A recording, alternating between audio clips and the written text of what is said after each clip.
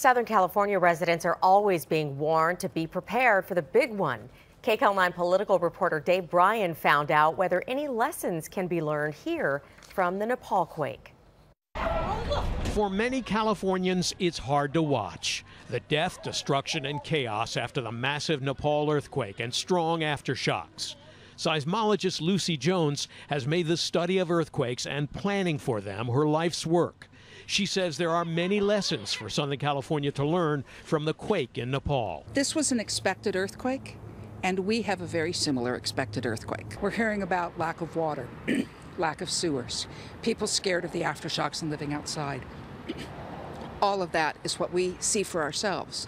Mayor Eric Garcetti, who has pushed an ambitious agenda to strengthen vulnerable buildings and replace crumbling water pipes, also sees lessons for LA from the Nepal earthquake. If we don't act to strengthen the buildings that we have here, act to reinforce our entire network on water and communications, we can see devastation like what we see in Nepal. Garcetti says the city is doing things now. In council this coming week, we're going to have a vote on the strengthening of cell phone towers to make sure we can communicate with each other. But the mayor and earthquake experts acknowledge it will take decades in some cases to complete the more expensive projects. Richard Atwater, the executive director of the Southern California Water Committee, says water could be the region's downfall. And from a water standpoint, we're very vulnerable. We could be interrupted from our water supply for 6 months to up to 3 years.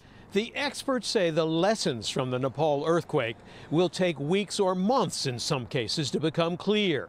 But California officials say they'll be watching closely to see what must be changed here in California. In La Cañada, Flint Ridge, Dave Bryan, KCAL 9 News.